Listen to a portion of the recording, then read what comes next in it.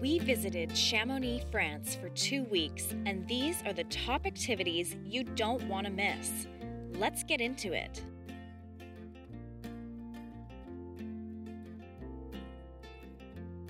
Gorge de la Diosa. This is located about a 20-minute train ride from Chamonix village. Okay, you guys, it is a beautiful day here in the French Alps. Like, look at this view. It is so nice. The sun is out. It's 16 degrees right now, Celsius.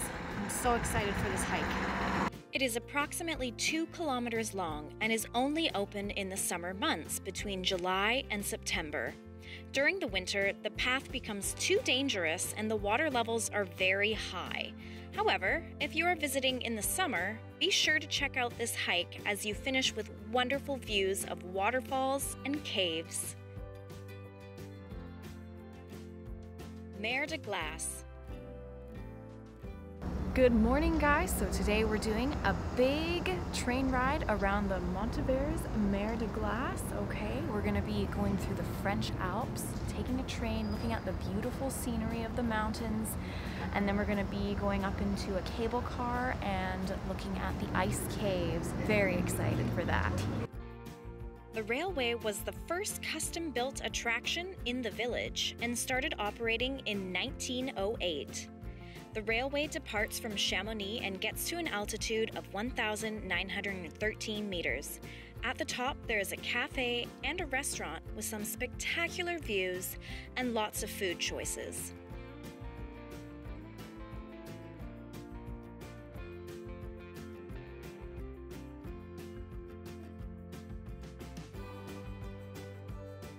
Okay, so now we've gotten off the cable car and we're about to go take 500 steps to get to the ice cave. As you can see,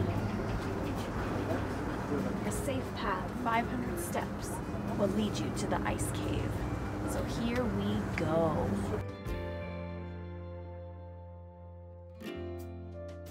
Okay, so as you can see, the glacier used to be here in 1990, but now it's way down there.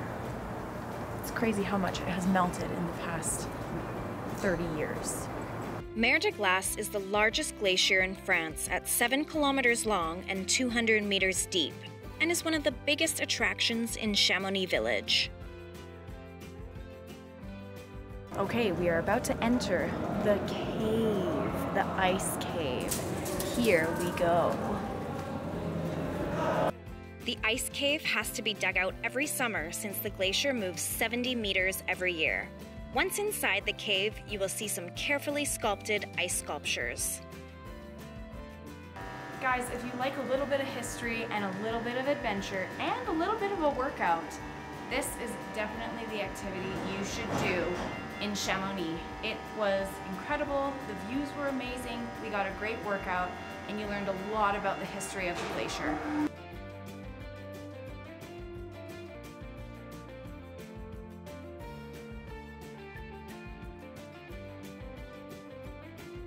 Be sure to also check out the Glaciarium, which is a museum that features entire exhibits dedicated to glaciology, how the glaciers form, and how they will change in the future.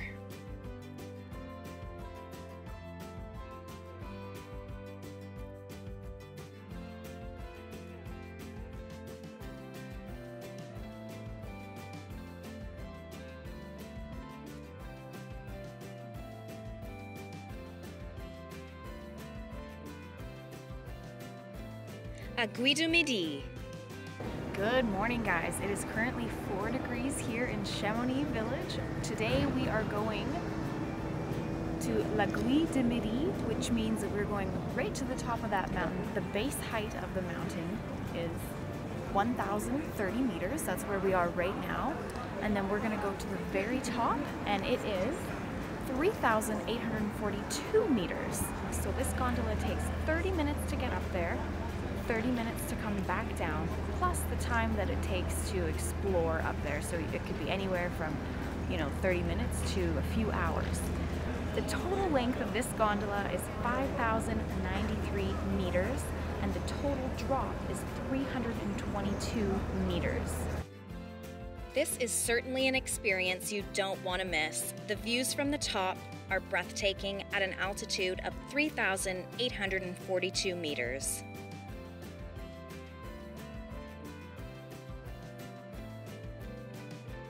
So here we are at the peak of the mountain, and if you like heights, this is definitely for you.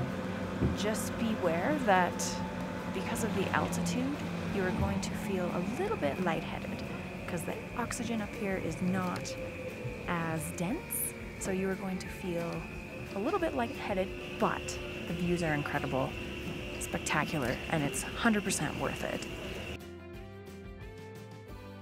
So here we are in the cafe on top of the mountain. We just got a coffee to go. We were gonna have lunch up here, but part of being up so high with the altitude, you can get something called hypoxia, and it actually makes you lose your appetite. So we're just enjoying a cup of coffee. Well, Sean's enjoying a cup of coffee. I'm just enjoying holding the cup of coffee because my hands are cold. And then we're gonna head back down soon. And there's actually two sections to take the gondola up. There's the first section, which brings you to the restaurant, and then there's the second section that brings you up to the top of the mountain, which we are at right now. This is an extremely popular attraction with nearly 500,000 visitors per year. It is open all year round except for annual maintenance in November and extreme weather conditions.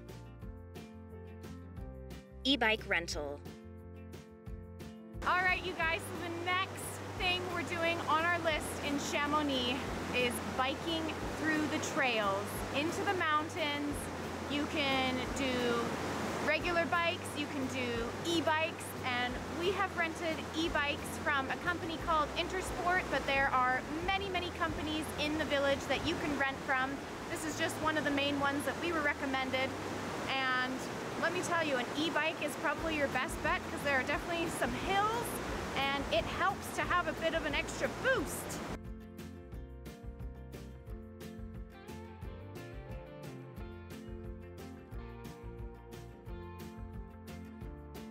Okay, so we are pausing here to have a break. We're making some sandwiches, freshly made bread from yesterday, okay? We've got some prosciutto or salami. That'll be yummy. And then I put some cucumbers and lettuce in here for a lovely sandwich. We've been biking for about 60 minutes now, going in and out of the trails, onto the road.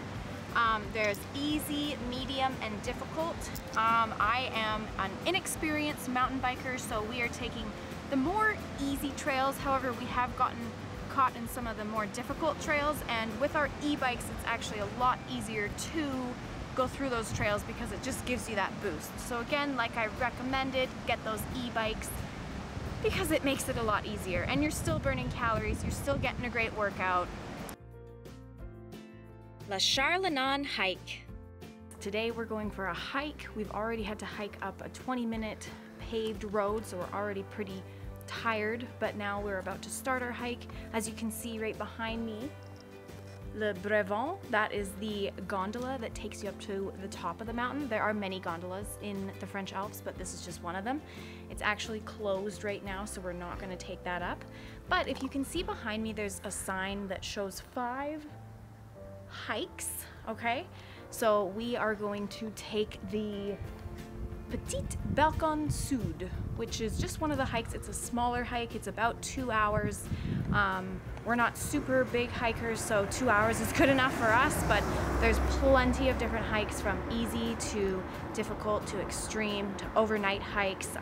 Yeah, the sky is the limit there. During your hike, you will see some great views of the mountains.